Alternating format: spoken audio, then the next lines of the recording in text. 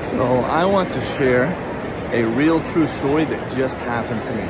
And I'm completely blown away, and it just further reinforces why I like living in places like Saudi Arabia and Muslim countries, because it just shows like how different it is living with people who have good moral values, right, as opposed to living in the secular liberal West. So I went to the bathroom and I had my laptop with me, and I had left it in the bathroom and went to go pray. I remembered that I had left it, and I was like, alhamdulillah, I'm gonna find this, but I was worried about it. I go back searching, and it was still there in the bathroom a long time after leaving it there. This is the reality. This is Saudi Arabia.